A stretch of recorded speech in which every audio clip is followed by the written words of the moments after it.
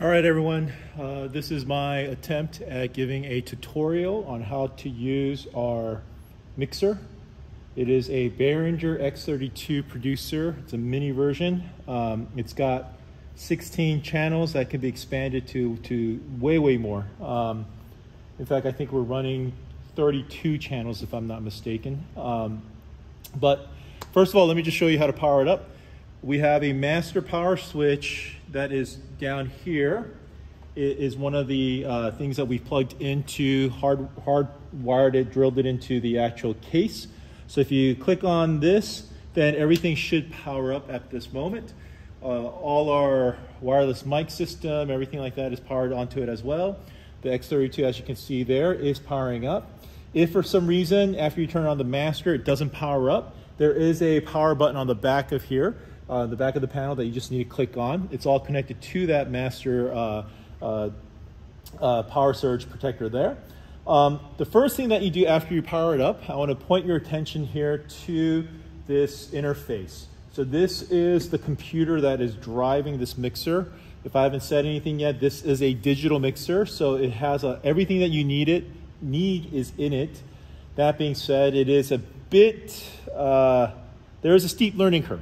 All that being said is once you have an understanding of how to work this, then it is actually a pretty powerful machine. I probably only know how to use about 25% of what it's able to do here. But the very first thing that you're going to do when you turn it on is you're going to go to this button here. It's going to say Scenes. And I'm the only one here on the camera, so I'm not able to zoom in on this, but this is Scenes. If you press Scenes, all our pre-stored mixes, our default mixes will be here. And you're going to see here, we only have one right now at the top. It's called Stream Bose. There's a couple down here that says Jeff on it. He's one of the audio engineers that came and helped us out, gave me a tutorial on that. But let's say, hypothetically, let's say there are multiple different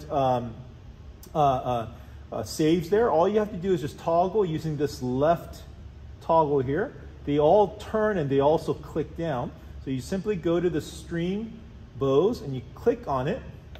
Then it's going to ask you a question, load scenes, and using this cursor here, you either say no or yes. And if you say yes, what's going to happen is everything that we pre-saved, our default settings, will load up. That's really important because sometimes we'll have cajon, sometimes we'll have a violin, sometimes we may have some different instruments, and we fiddled around with some of the faders and some of the gains and some of the EQs. And this particular Sunday, we have our default setting. Then instead of having to go and manually readjust everything, all you have to do is go to the scenes, load it up, and you're ready to go. The other really neat thing about this is, let's say you accidentally press something wrong, or you accidentally messed around with somebody's gain or the EQ and you don't know how to undo that. Well, the beauty of it is, again, you just simply go to the scenes, load up the Stream Bose, and then whatever we had previously saved, it will load up, assuming that you didn't save what you messed up here with. So it'll preload it up, so you won't have anything to worry about. You're going to be good to go with that as well. So that's the first thing that we need to understand. The second thing that we need to understand is that on here are inputs. Each fader has an input. And because this is a digital mixer, you don't know exactly which fader you're actually selecting.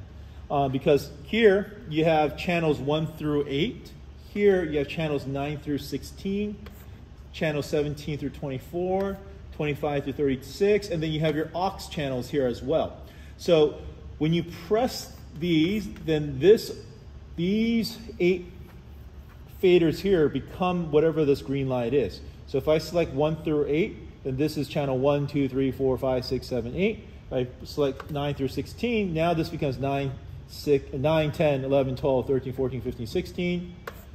If I select 17 to 24, 17, 18, 19, 20, 21, 22, 23, 24, and so forth and so on. So you have to make sure that not only are you selecting the right fader, but you have to make sure you're selecting the right channels. So here we select channels 1 through 8. So what we're working on here at the top are our 1 through 8 channels. If I need to adjust channel 10 or 11, then I need to go, or fader 10 or 11, then I need to go to channels 9 through 16 and then count 9, 10, 11, 12. All right? But the other way in which you can understand what channel you're in is that if you select the input button here and it turns green, you'll have a little scribble strip up here that tells you what instrument that is. I've preloaded all of them with whatever instrument that is. So I'm in channel 9 through 16. The first fader, so that's number 9. It'll tell you up here that number 9 is the bass guitar.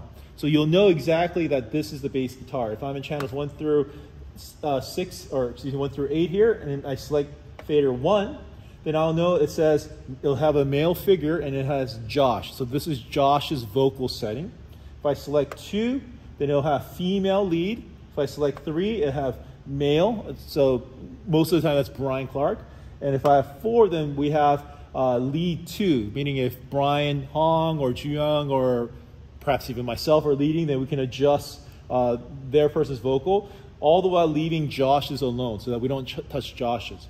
So you'll know here by selecting the faders, and with that, the scribble will change which instrument you're actually going to be using.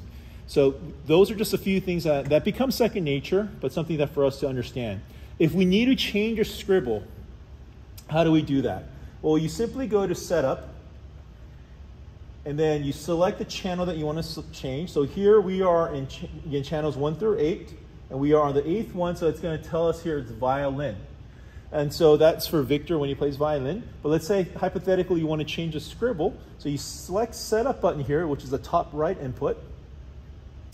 And then when you get there, you're going to see some tabs here. And then the way you get to the tabs, again, are with these cursors. And you just cursor over to Scribble Strip. And at this point, you can select which channel you're working on, just to confirm the channel, what color you want to set it at, what instrument icon you want to use, and what the actual snippet is going to say there. So that's the way in which you can change all of that. This is where we are able to now talk about how do we adjust each person. So let's go back here to channel 1, and we'll select Josh. So here, these are the levels, are your faders. Generally speaking, now this is philosophically debated, but generally speaking, you want to have your levels at 0. So your decibel at 0, which is kind of your, I forget what the actual technical terminology is, but that's where you kind of want to be at. And so if you notice here, they're all at 0. So how do you then adjust each sound to make sure that they're at 0? Because technically, yeah, you can lower the fader and they'll be quiet, and if you raise it, it'll be loud. But what we want to do is adjust it so that the default setting that we want is at 0 for all the instruments. We do that by changing the gain. So the gain is how much decibel levels are actually coming in. So if I raise it, and these are all like half click, you'll see it lit up half and then full, half, then full. This is how you change the gain. So gains are exponentially louder than the faders here. So every half click here is going to increase the volume level significantly. So that's how you adjust each individual so that they are at a 0 decibel here on the fader. Same thing with the different vocals. If you notice, everyone's gain slightly different up here at the top, but that gives us a 0 here on the decibel. All right, and that's what we try to do with all the instruments. If you look over here, that'll be exactly the same. Channel 10 we don't use anymore, so in fact that can stay muted. That's why it's down here, but everything else, we try to theoretically stay at the 0 decibel at all times. The next thing that we need to understand here is that what makes this really powerful is that every person's voice, every person's instrument is a little bit different. They're all going to sound a little bit different. They're going to have different tone. They're going to have different timbre. They're going to have different just basic aesthetics to it, right? And so this is where a little bit of art comes in. How do you make it sound the way you want it to sound? So every sound engineer is going to have a little bit different ear, and I do not, by any stretch of the imagination, proclaim to be a sound engineer. I'm just doing this because I had to, right? That being said, what's really neat about the digital mixer is that every person, and I haven't done this for everyone yet, but every person can have their pre-record or preloaded EQs. So for example, let's go over to channel number 4. So channel number 4 is going to be our different leads. So sometimes it'll be Brian Hong, sometimes it'll be Chu Young, sometimes it might be me. And so every single time then you have to come here, and the way you get to the EQ, let me show you here, is you go to the home scene, you take the cursor and you just tab over to the EQ, and every single person's EQ is going to be different. So what we did in the past is that every time, whether it's Juyung or Brian or myself, whoever is not your regular lead, we'd have to go in there and manually readjust the EQ every single Sunday to their voice. And if you do that every single Sunday, it adds up the time and the sound quality, it adjusts. It's not consistent. That being said, what we can do though is that we can adjust it. We can adjust to whatever EQ that we want. And then you go to Utility, which is the bottom right tab here in the EQ setting. And there's a lot of preloaded stuff here. But what you do is you go down to this and you go to an empty blank tab here. And you can save the preset. So you save it. And so you save it as Juyung, or you save it as Brian, or you save it as Peter, you save it as whomever or whatever. So then next time you have a different person going here, you select the channel 1 through 8, fader number 4. Then you just go to the utilities, and here, in this case, you're going to use this second one here.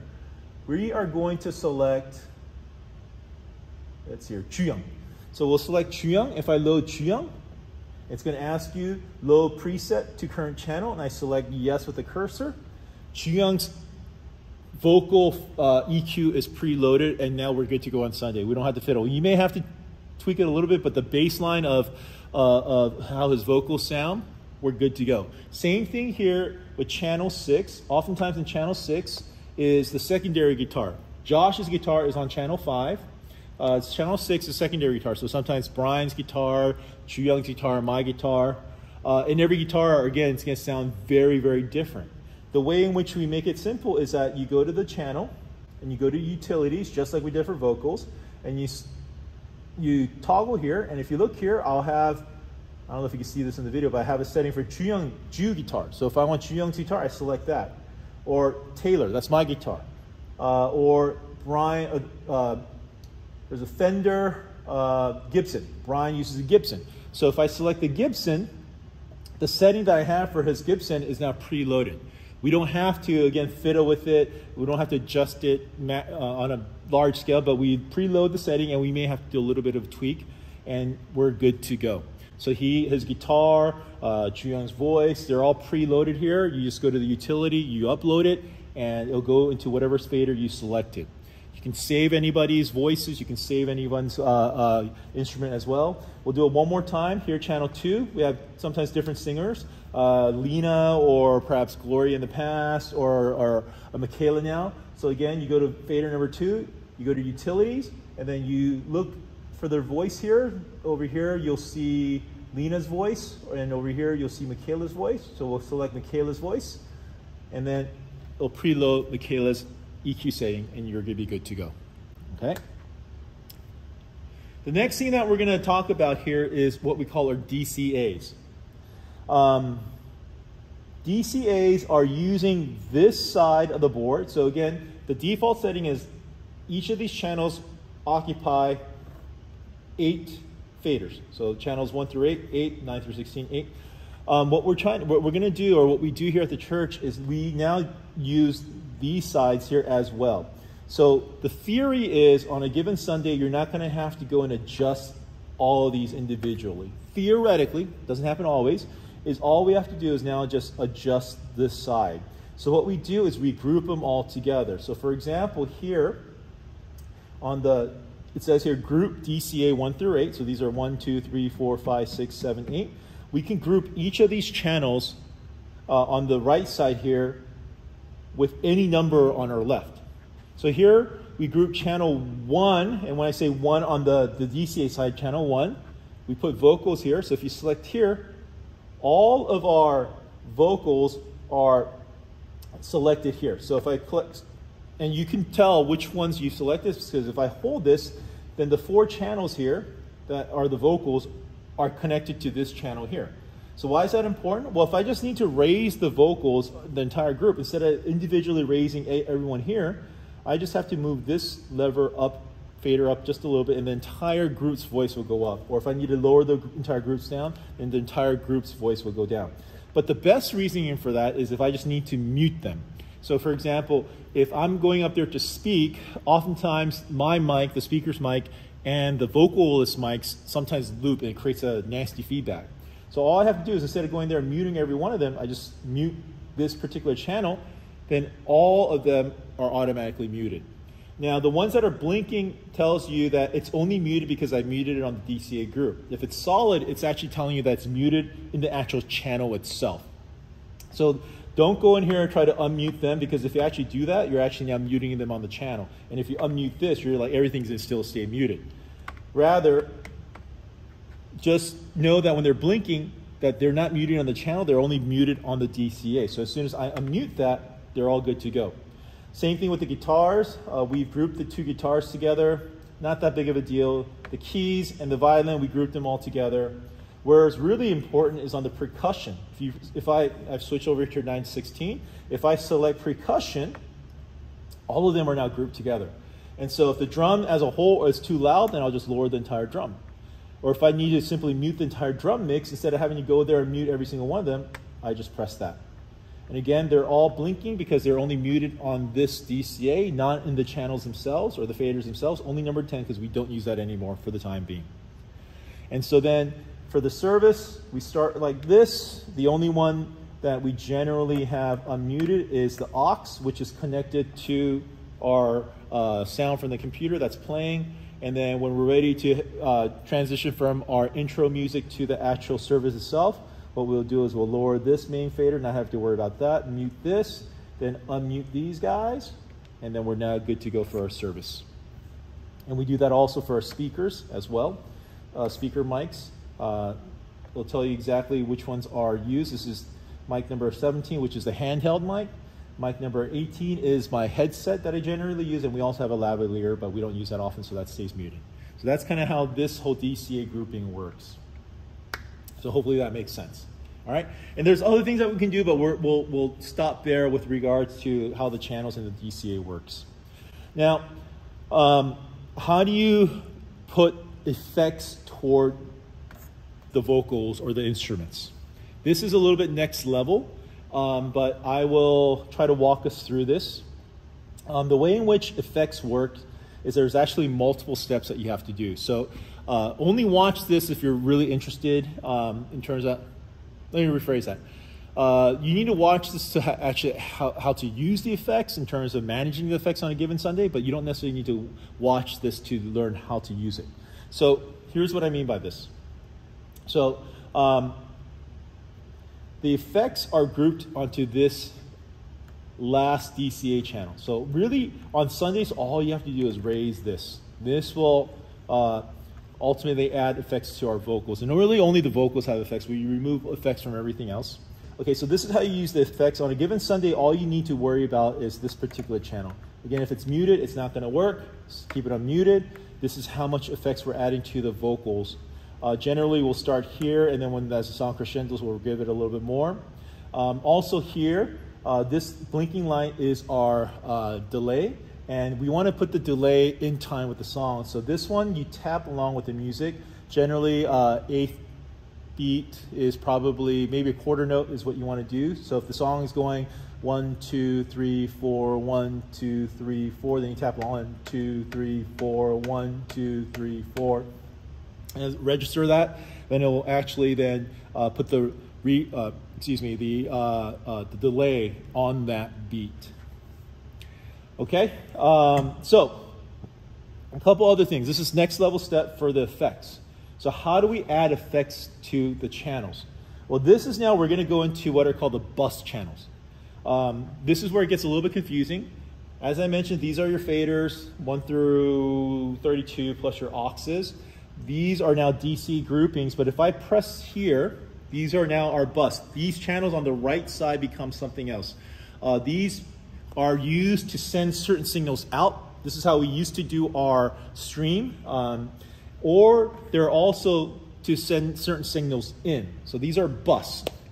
So all you need to know here for this moment is that we are generally on a Sunday actively using buses, numbers, what is this? 9, 10, 11, 12, 13, and 14. These are the only two that we're generally using, 13 and 14. 13 and 14, what are they? Again, if I select here, these are our effects. 13 is our chorus. This is what gives it a kind of the reverb. And 14 is our delay. That gives you that it'll have a sound, and then it'll have a sound behind that, but much fainter. So it gives an ambiance of a bigger space. It actually helps with the vocals and things like that. So buses 13 and 14 are the only ones that we're using. And how do we know where they're being sent? Again, this is next level. If I press on Sends on Fader, it will tell me exactly where these guys are being sent. So if I press on Sends on Fader, it's going to tell me that effects number 14 are going into channels 1, 2, 3, 4, and I'm sending this much into it. I'm sending this much here, and then I'm adding it to this much there. If I select 13, it'll tell me I'm sending this much into it as well, a little bit on the violin because that is what Victor had asked. And so it's going to these channels here. So if I were to press Send on Faders, I can send it to anything. I can send it to here now. If I do that, then that's how much chorus is going to go to these effects, but we're not going to do that. So this will tell you exactly where the delay and the chorus are being sent. If you look at the drums, we're not sending them anywhere. We do have a little bit, just a touch of chorus on the overhead mics for the drums, but nowhere else gets chorus. Same thing here. If I select the delay, only the vocals get some delay, nowhere else gets delays. So that's how you send certain effects to certain channels. Now these effects can be changed up here. You can have different effects that come preloaded as a digital mixer, but we will not look at that. That's beyond our scope. We don't need to know that. So we are just running off of chorus and delay. Now because we are in bus, these little tabs that I put here, they don't apply. We are in a bus situation, bus channel number 13 and 14. So hopefully that doesn't confuse you too all. And if I then unclick Sends on Fader, then it'll return back. We're still in the bus. And if we adjust anything here, we're in trouble because we are not in the right group. We need to go back to the DCA groups. Then we're able to now go back and adjust whatever we need to do. Hopefully that makes sense. So the next step in terms of effects is not only do we need to assign which channels are getting which effects, we actually then, the final step that we have to do is go to this channel here in the DCA group, go to effects return. We've designated these 1, 2, 3, 4 as effects. They're stereo, so they will move in sync. So effects to the left, effects to the right, effects to the left, effects to the right, they're one channel each. So this is now how much effects we're actually pumping again into the vocals. Too much effects will start feeding back. So we're generally around minus 20 decibels here. And so this is how much we have set here. So this much is now going to go into the channels that we've designated for the effects. So hopefully that's making sense. And the last thing really on a Sunday is this. So based on all that, we've now have X amount of effects going into channels 1, 2, 3, 4. Here is what we're going to do on a Sunday to maximize how much effects that we want on that channel. Hopefully that makes sense. So let me run it through one more time just so that you understand what's going on here. So again, to adjust the effects, we go to bus channel 9 through 16, and we're going to be looking at 13 and 14. 13 is your chorus, 14 is your delay. How do we know which channels get it? Then you press Sends on Fader. It's basically saying we are sending this to which fader. Now we're sending, we'll start here at chorus. We're sending it to channels 1, 2, 3, 4, and 8. We're also sending a little bit to the drums. In fact, I'm actually going to probably delete that. Let's get rid of that. So the drums don't have any more effects, and so only the chorus is getting effects. Same thing here with delay. Nothing else is getting effects. Only channels 1, 2, 3, 4 are getting effects. Then we're going to clear out of the Sends on Fader. Then we're going to go back to DCA group, and then we have to go one more step to return effects. So this is how much of the chorus, how much of the delay we actually want to add to the channels that we've designated. So we're going to set these at minus 20. And the last thing is, this is the final control. How much of all of that we just did are we going to send to the channels that have effects? Okay? So hopefully that makes some sense. And that's how we run our services on Sunday. So all that being said here, we generally want the main to be at about -5 to 0. The reason why that might get adjusted is that the Bose speakers at top, they also have their own master gain. we want that master gain to be set at about 4 o'clock. There's a number gauge there, so about 4 o'clock. Sometimes I'll get twisted, turned, and it might be too powerful. And if we don't go up there and change it, then we may just have to lower the gain here. If it gets touched up there, then decrease up there, then we may have to raise the gains here. But really, we want, again, this at 0. The theory is to have everything at 0. And so sometimes that may require you to go up to the Bose speaker and adjust the master gain themselves. So that is a quick tutorial on how to turn this thing on and how to use it from a week-to-week basis. So hopefully this helps. Hopefully this makes some sense. And if you have any other questions, please contact me, and I'd love to walk it through with you all. Oh, and one more thing in terms of how to connect our sound to the stream. So everything that we've done is for the house sound. As I mentioned before, buses 1 through 8 technically are for our stream mix. So this is how we used to do it. But the reason why we don't use it anymore is that we need another device that amplifies that sound, and we just don't want to deal with that right now. And as a result, these buses aren't giving enough sound for the stream. So we're using something that probably will get laughed at by real engineers. But what we're doing is we're simply using the phone auxiliary out. So what you hear in the church is what you hear at home. And so what we do is we take a splitter, 1/4-inch splitter, and then we connect one side to the ATEM, which is, you can't see it over here, but ATEM is what we use to broadcast our signal to the internet for our YouTube stream. And the other side we connect it to the actual headphones that we're supposed to be using for what it's for. And that gives a little bit more of an amplified sound, and that seems to work well for us. So that is my basic tutorial on how to work this X32 producer from Behringer. It's phenomenal. Again, I only know about 25% of this thing. There's so many things that I'm leaving out. You can actually do the EQs here along with there. You can configure gates and dynamics and all that stuff, but that's next level, and I'm still learning all that stuff myself. But this will give you a general idea of how to use our mixer for Sunday services. If you want to go deeper, I'd love to talk to you more about it. But if not, that's about all that you need to know. Hopefully that's been helpful, and thank you again in advance for your service to the church and the community.